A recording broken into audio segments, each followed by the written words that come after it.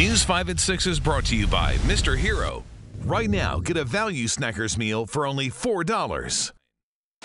News 5 on your side starts now. Now at 6, a story you'll only see on News 5. Sworn to protect the community. An officer with CMHA accused of taking advantage of children he was mentoring. He was saying that he thought she was his first love. One family says the officer started making moves toward her just days after he arrested her.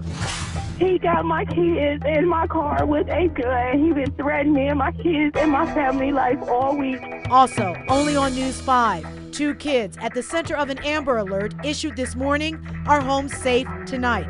The man behind it reached out to his mother during the whole ordeal. I want to say that I love you. They had some words back and forth, and it came to this when it shouldn't have. Breaking at this hour, Willoughby police say they are still searching for that man, Clarence Davis, after pointing a gun at his ex-girlfriend and taking off with her 2 children. Now, those kids are home safe tonight after a statewide Amber Alert was issued. News 5's Megan Hickey has been on this story all day long. Megan, what is the latest now? There are still plenty of questions tonight, starting with where did Clarence Davis take those children for 5 hours? And police tell me they still have questions too. Willoughby Hills police tell me they believe the children may have been taken to the area of 75th Street and St. Clair in Cleveland. They were recovered after family members made contact with 24-year-old Clarence Davis, who dropped them off but did not turn himself in. Investigators tell me that he threatened his live-in girlfriend, Samika Traylor. I'm outside, but I need to go inside. I'm just scared. Then drove off with her 5-year-old son and 3-year-old daughter in the car. We were there when Raven Briscoe was reunited with her father at the police station.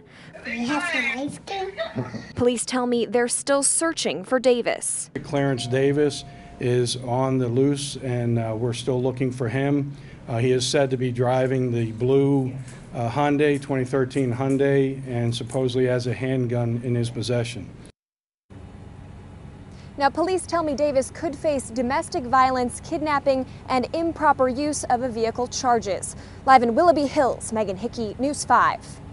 And also only on News 5 tonight, Davis's mother is pleading with her son to turn himself in as she shared with us the chilling phone call he made to her while he had the kids. Aretha Davis says the conversation started with Clarence telling her that he loves her repeatedly. As she tried to calm him down, he said he was going to go away for a long time. I want to say that I love you. Aretha Davis tells us that her son and the mother of the children he took have been dating on and off for around 3 years. They just moved into another place, and then they finna start a family, and they had some words back and forth, and it came to this when it shouldn't have.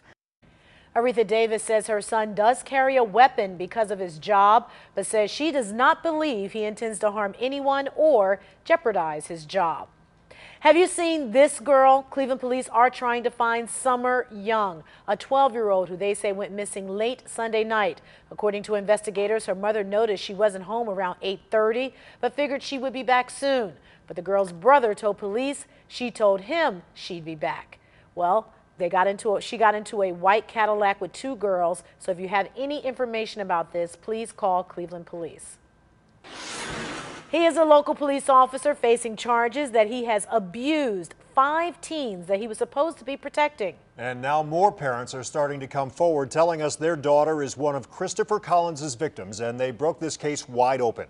News 5's Kristen Volk spoke exclusively with those parents who say they are glad they caught this when they did. For the past 3 years, Christopher Collins has worked for the Cuyahoga Metropolitan Housing Authority Police Department as an officer and as an advisor for the department's teen mentoring program. It was within that program where police say he took advantage of the underage participants. Now these parents tell me, and our sources close to this investigation confirm, that this was not the only way he preyed on kids. Hiding their identity. Should not no grown person be talking to no little 15-year-old little girl like that at all, period. To protect their child. It was over 3 months of text messages in that phone alone. That was just one of her phones. They say they had no idea Constantly checking on her, what you doing. No idea that a CMHA police officer had actually been pursuing their 15-year-old daughter. Calling her while he had doing off-duty work at bars. For nearly a year, they say that man is right here, 26-year-old Christopher Collins. She got a friend request from him on Facebook and accepted it. That friend request came from Collins last April, just weeks after he arrested her for getting into a fight. Only time I seen her and him is when he arrested her. You know, other than that, he never came back to my house or nothing like that to visit. No visits, no reason to raise suspicion until 10 months later when Mom saw a text message. A message popped up from Christopher Collins asking, was she busy?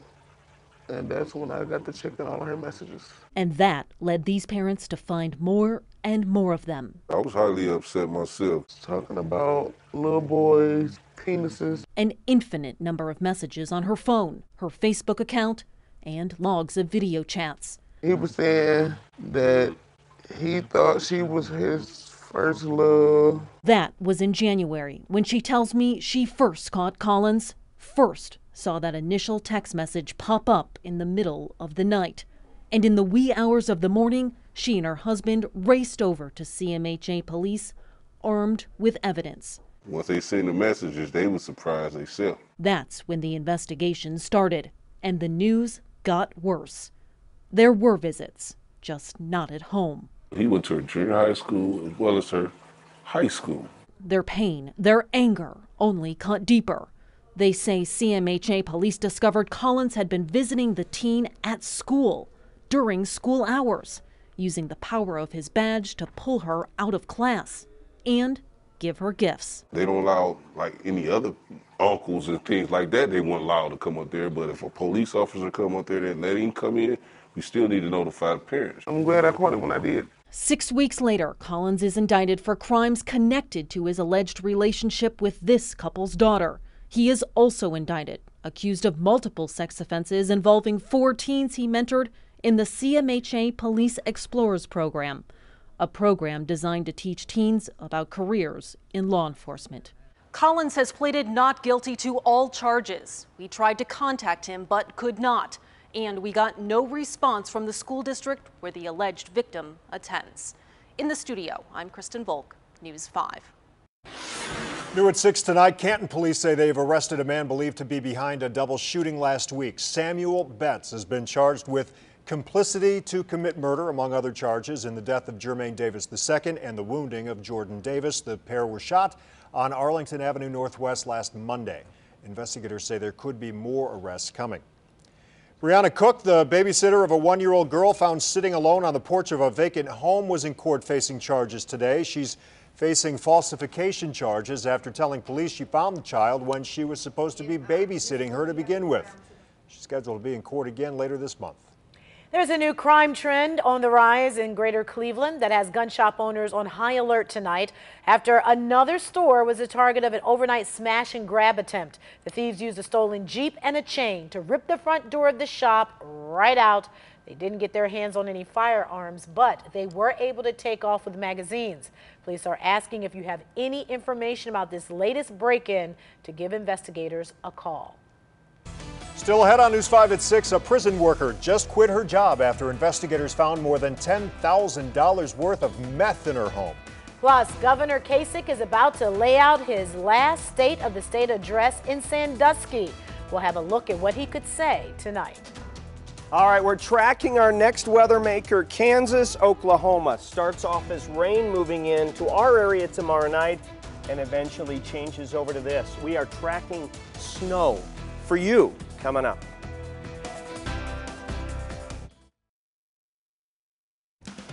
And now we have breaking details on a story that's been unfolding throughout the day. A prison worker at a state facility in Lorain has just resigned. She's facing multiple drug charges after a large amount of crystal meth was found inside her Akron home. Bob Jones has new details only on News 5. And Bob, any concern that the suspect brought drugs into the prison?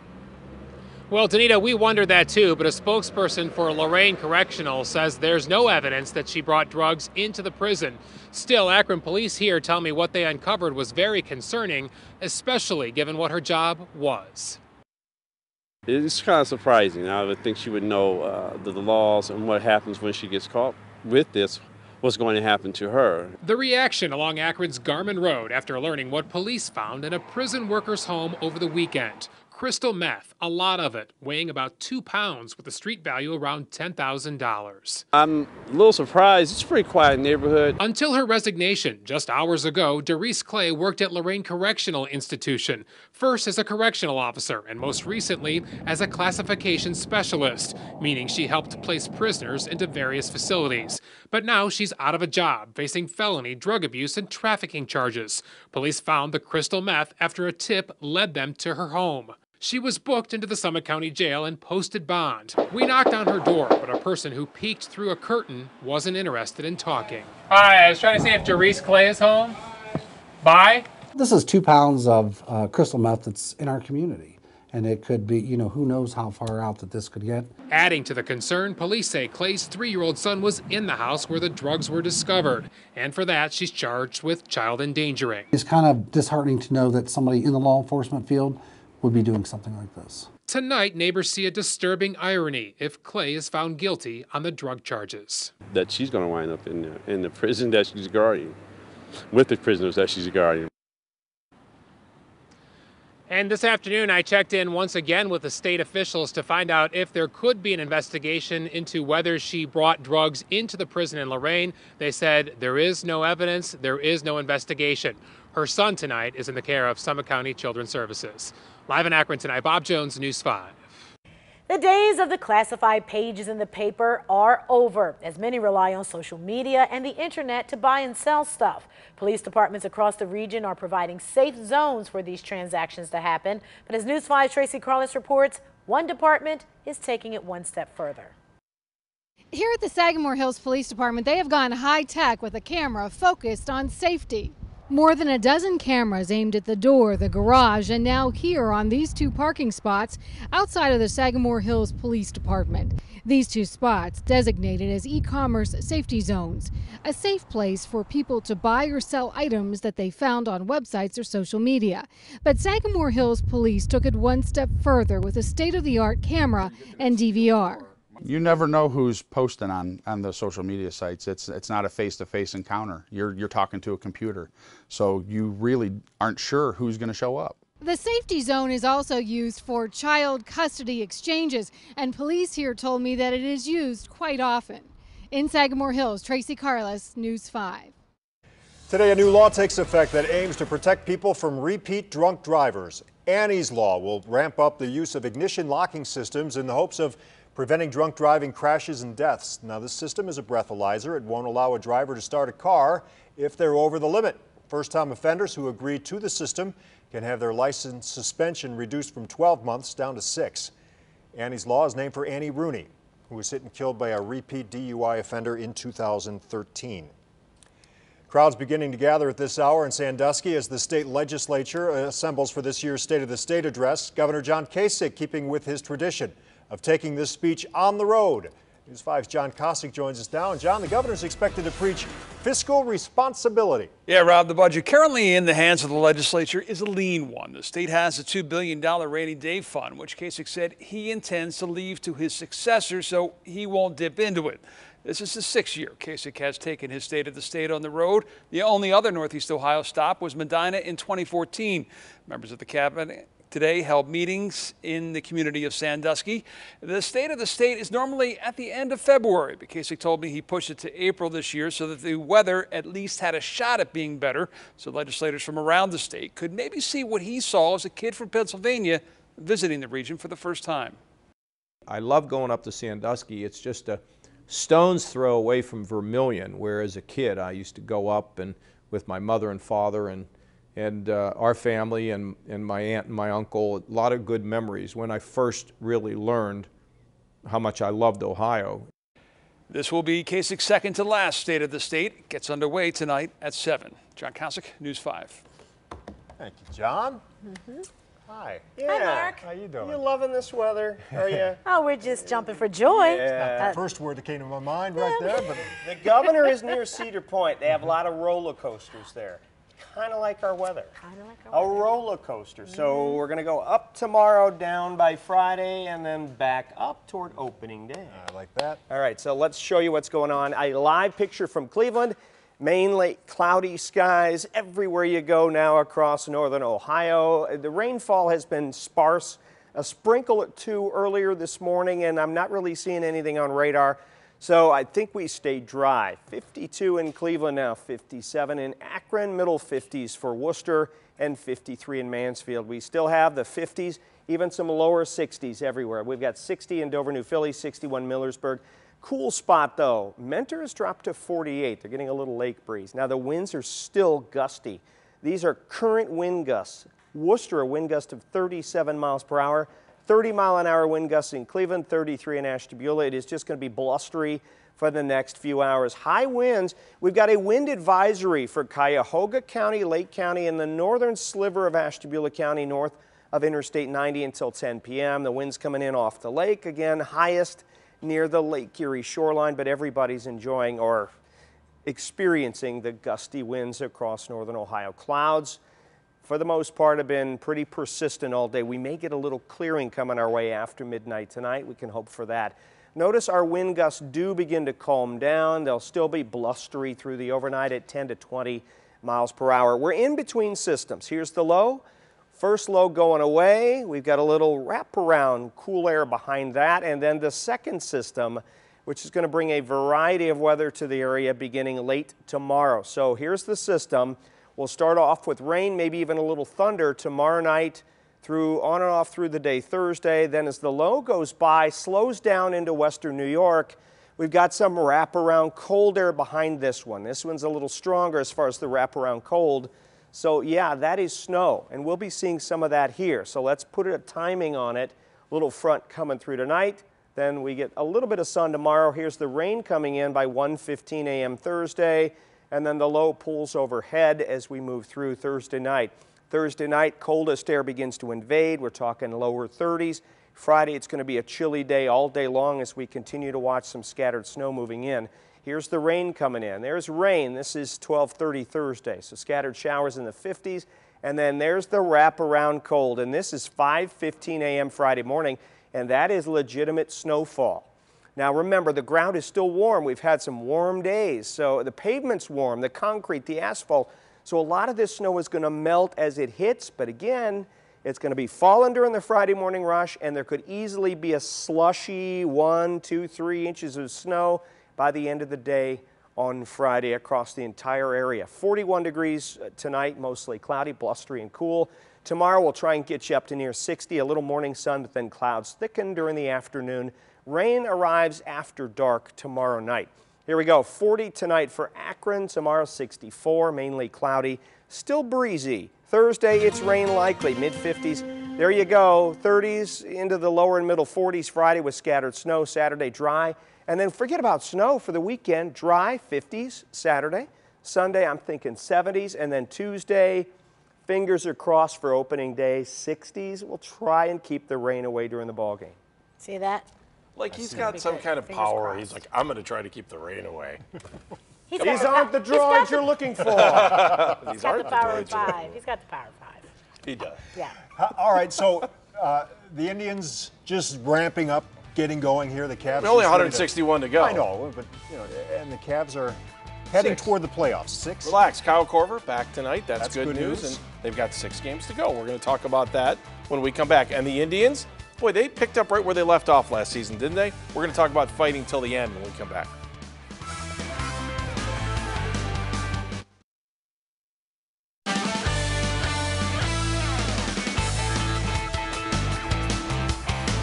Oh, the Cavs are back home tonight against Orlando. Then it's off to Boston, where they'll play the top seed in the East, the Celtics. Seems kind of weird. Today, Ty Lue said that everyone will be eligible to play tomorrow night. He's not resting anybody. It's been an interesting few days for the Cavs after that overtime win against Indy. An argument between Tristan Thompson and LeBron. Ty Lue just telling the guys to take the day off and then meet at the Q today. Hopefully they've got their engines revving for the Magic, who they beat 16 straight times. The Indians are back at it again tonight in Texas after a come-from-behind win over the Rangers last night. Plenty of big plays from guys who didn't start the season for the Tribe last year. Names like Miller, Almonte, Diaz, Logan, and of course that home run you just saw that tied the game at 5, Encarnacion. I mean, I don't think I was really surprised that, I think we were all a little bit surprised when he kind of fell into our lap, because it made it sound like we weren't going to play in that kind of stratosphere. And, fortunately, I think, the combination of our playoff run and, the fact that, there was a glut of first baseman, he fell into our laps, and, we're excited to have him. This week's McDonald's Student Athlete of the Week, very accomplished sophomore from Shaker Heights, Lyle Yost, already has traveled the world as one of the country's top divers. I have been at junior nationals since I was 10 years old. I've been to Cuba for the Junior Pan American Games. This year in high school diving, I won the state championship. Now I'm going to go to Germany for the Youth Diving Invitational. So far, I've been on the honor roll all of high school so far. Straight A's, honors and AP classes. I want to keep going with high school diving, maybe get state championships the next 2 years, and maybe aim for the state record. I also want to get a little bit more international experience. Olympics is a stretch goal, but it's sort of always in the back of your mind if you're thinking about it. The biggest part for me is just to have fun. As long as I'm still having fun with it, that's when I'm at my best. Gotta have fun. Yeah, very good. News 5 at 6 has been brought to you by the Ohio Lottery Cash Explosion Game, Saturdays at 7:30.